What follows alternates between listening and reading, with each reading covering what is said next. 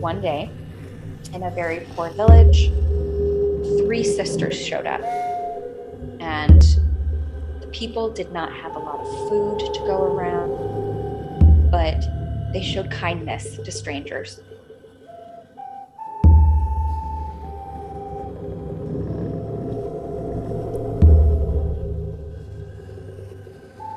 So they welcomed the three sisters into the village and then into their homes, and they made them a meal, even though they didn't have enough food to go around themselves.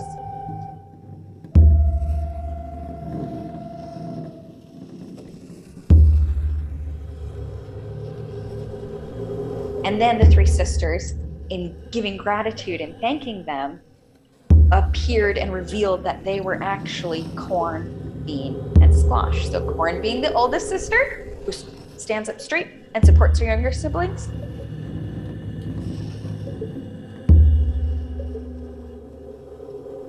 Bean being the middle sister who clings to her older sister. How cool is she? How cool is she? And wraps around her and tries to do everything right by her sister and be similar to her by trying to be tall too, but being herself and being different. And then the younger sister, Squash, who, if you're an older sibling and you have much younger siblings, you'll know that at some point your parents gave up. Younger sister spreads out like Squash. And yeah, she just can go wherever she wants. And so these three sisters revealed to the people that they were corn, bean, and squash, and that if you grew them together, you could make more food. So then the village had more food that they could pass around. And so they could feed all their people because they learned from corn, bean, and squash, the three sisters. Hello, I am Nisha Desai, and I'm working in the garden we're creating here at Hurst Drive School as part of the Botany Bay project. It's the summer holidays, and today I'm on my own watering the plants. Usually I am surrounded by eager young gardeners who care deeply for this garden. Like all Botany Bay gardens, this space is based on traditional ways in which Indigenous people cultivate plants and grow food. And one of these is the Three Sisters.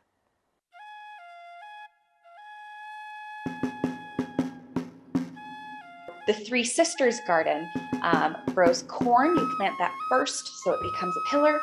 Then you plant beans, and beans use corn because they need something to wrap around, but they also put nitrate back in the ground. So they actually make the ground better by pulling things from the atmosphere that other plants can't do. That really benefits corn. And then squash you plant last.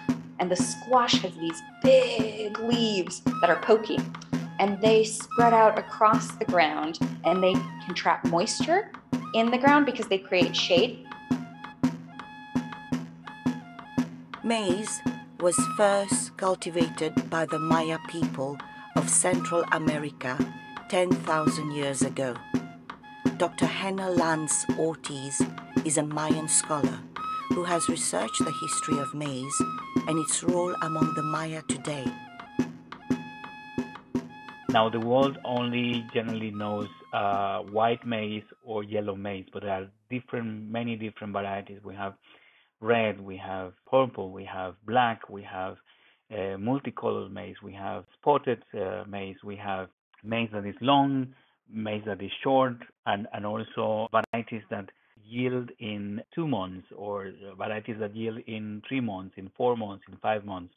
And all of these tells us about how crucial the cultivation of maize has been.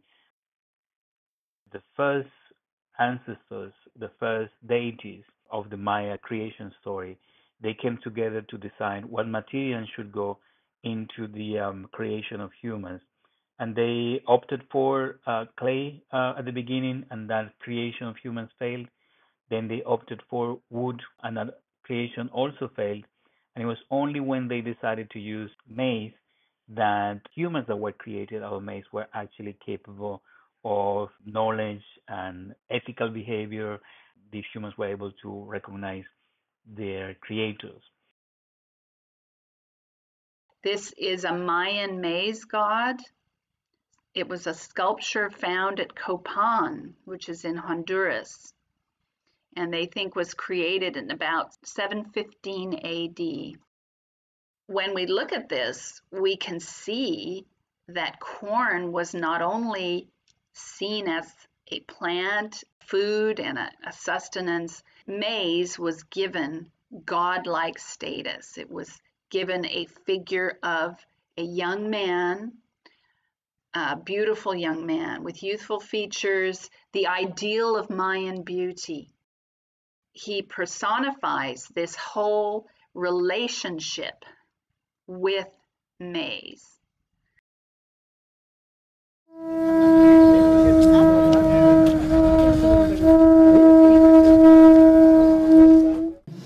Entonces ahora tu quieres no acá tu quieres no acá no coche go es go veni west ahora tu quieres no acá ve yo me ahora yo me tu quieres no acá tu quieres no acá no coche go yo me entonces Ortiz caliente no y que tú ve ahora tu quieres no acá ve entonces que buen si tú ve ahora que el centro este le santo saca tu quieres no acá le yo yo me ahora yo me If we are all made of maize, and maize comes in different colors, then we are all equal as humans, no matter the color of our skin.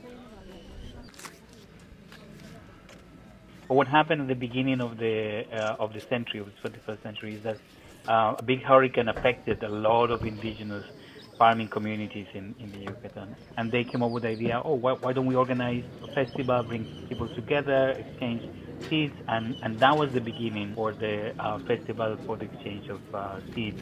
It was very practical at the beginning, and it started to grow more and more political, because of course, when you see all of this diversity that people are still maintaining in their communities and in their gardens, you cannot help but start talking about these points. When people start connecting these intellectual conversations with ceremony, with storytelling, then it actually becomes a multi-performance platform to continue this heritage of agricultural biodiversity and to celebrate it in as many different ways as you can.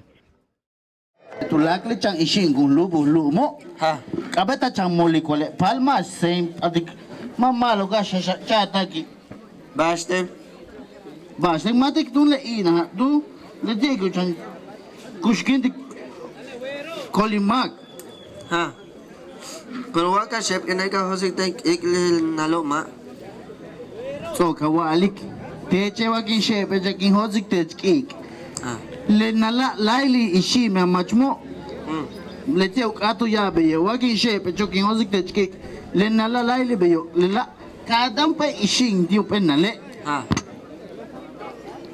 waka pake ya gumoli le be dikia tech be yo le la be yo pe gota be pe chan chaki kulubu tilume uhok. The Indian environmentalist Vandana Shiva has estimated that people have eaten more than 80,000 plant species during their evolution, 3,000 of these consistently. But today, we rely on just 8 crops to produce 75% of the world's food. With genetic engineering, that is reducing to only 3: soya, rapeseed, and maize.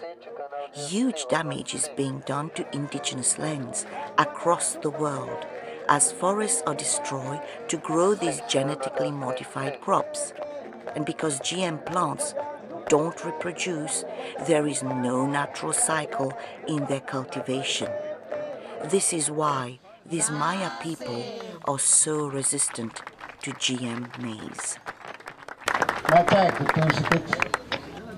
Le dije, mire es más grande el producto, le va a ganar más dinero, tienen que probar estas semillas. No, con los que tenemos es más bien.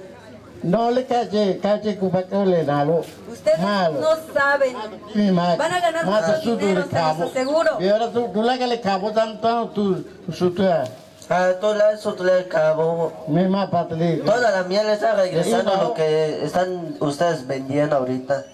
En algún lado se habrá Es que no sirve. contaminado. La semilla que ustedes traen no sirve para nada. De ninguna manera. Las semillas que nosotros traemos son muy buenas. A ver, Tojotín, Mira, entonces, digo yo. ¿qué dicen ustedes? ¿Los sacamos o dejamos consumir? Vamos, fuera con ella, ¿verdad? ¿Por qué? Fuera, mamá, Buenas. Patri. Les dan mucho dinero. No sirve así esas semillas. No cobren eso, no sirve.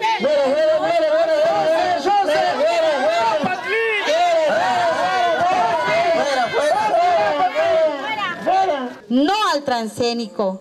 Eso es lo que dice el pueblo maya. No queremos un transgénico que nos esté refundiendo y queriendo matar a nuestra raza maya.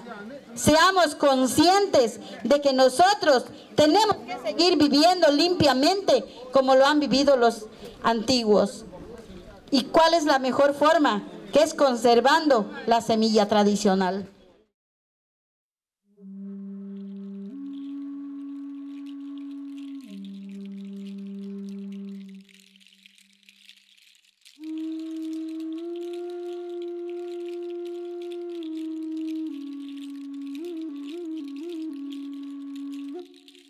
What they will often do is that they will use different varieties of maize and they will plant these different varieties of maize in different parts of the field so as to be able to have at the very least a minimum supply of food if all things go bad. If there's a drought, there's maize variety that will yield shortly before the time, so they will have food. Or if there is a flood, there will also be maize varieties that will be resistant to this flooding, so that maintaining the variety of maize, not just in terms of colors, but also in terms of different life cycles, is crucial for the survival of indigenous families.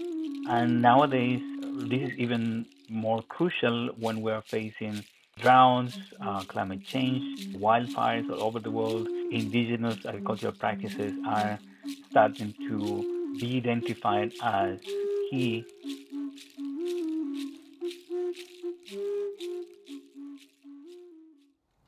July 2022 was one of the driest months ever recorded in the UK.